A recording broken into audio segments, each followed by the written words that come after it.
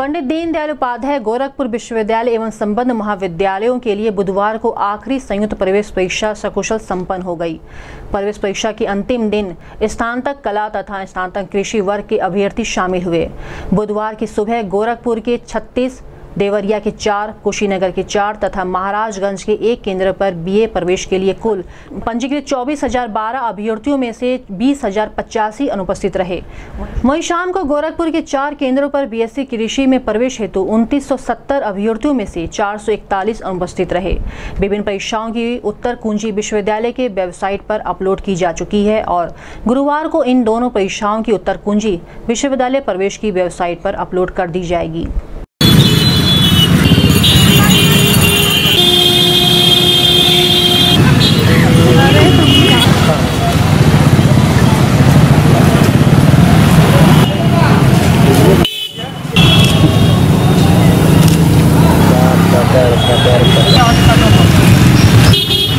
Hello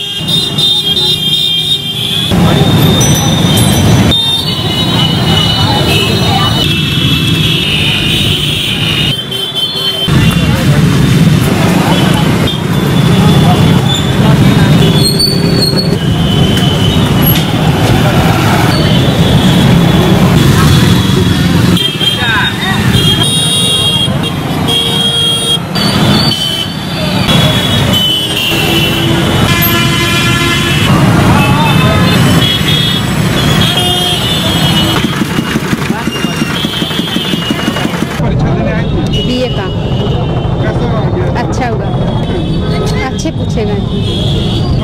yes. हाँ भाई आदम बस आ गए। किस चीज की परीक्षा देने हैं? बीए फर्स्ट ईयर का इंट्रेंस एग्जाम चल रहा था। अच्छा हुआ। हाँ वही रिलेटेड था, तो थोड़ा जनरल नॉलेज का भी क्वेश्चन आया हुआ